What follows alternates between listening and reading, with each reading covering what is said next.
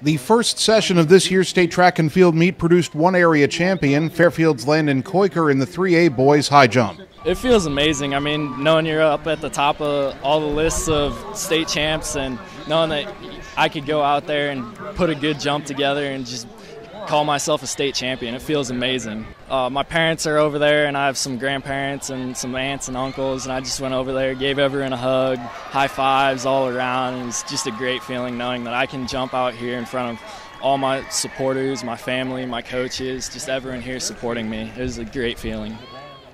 EBF's Kalen Walker coming at you in lane 2 right here. Not only qualified for the final in the 100-meter dash in 2A, he had the best qualifying time of anyone in 2A in the event.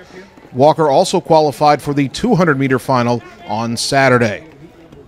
Speaking of the 200 meters, on the girls' side in Class 2A, Davis County's Alyssa Shirkey coming at you in lane 4 would win her heat, qualifying 4th overall for the final in the 200. However, she would fail to qualify in the 100-meter dash this year, so only one event coming up on Saturday for the Mustangs' Alyssa Shirkey.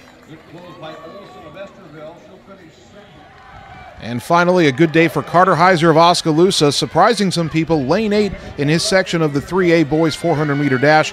He runs away from the field to win the section, ending up with a 4th place overall finish.